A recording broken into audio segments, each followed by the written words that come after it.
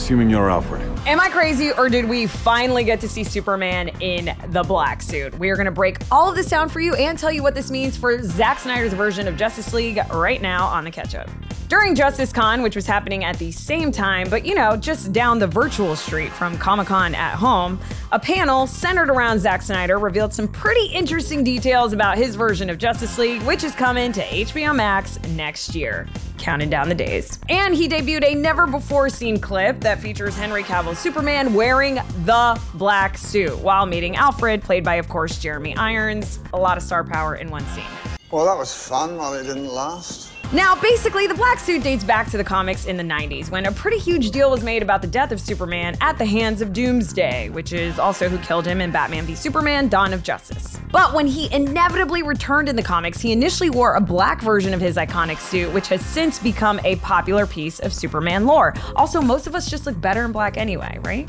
So it was thought that when Superman was resurrected in Justice League, we would see it, which Snyder has said was his intention from the beginning. So in other words, it looks like we'll be getting more of Superman's resurrection story. Of course, his original version was drastically changed by new director Joss Whedon after Snyder left the project. And for more on that, check out our past episodes about the Snyder Cut, meaning we did not see the black suit in the version that exists right now, which is a rotten 40% on the Tomatometer, by the way. Ride ain't over yet. My man. The closest we have come to seeing it was actually in a deleted scene that came with the Justice League Blu-ray release. Remember those? And in it, we see Clark Kent in the Fortress of Solitude walking past both the black suit and some Kryptonian space armor. Can we talk about how dope that closet was, though? Funny enough, that scene could have really helped Superman's character arc in Justice League, which is one of the many reasons fans have demanded to see a Snyder Cut. Good. 'Cause I really like being alive.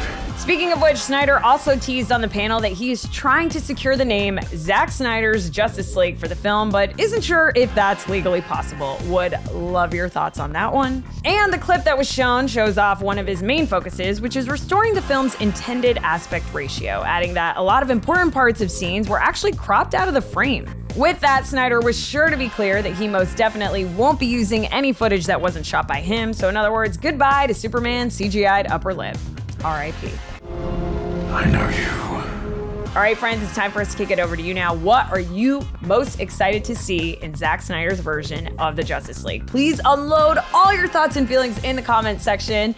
And if you want more movie and streaming news, head on over to RottenTomatoes.com. But all of it doesn't stop there, guys. Join us on our fan group on Facebook because we can chat about the black suit, the blue suit, I mean, heck, even the non-existent purple suit, whatever we want, and connect there. And if you don't want to miss out on any future episodes of this show, be sure to hit that subscribe button and notification bell. And as always, we can't thank you enough for watching the Ketchup, so thank you, and we hope to see you in the next video. Bye.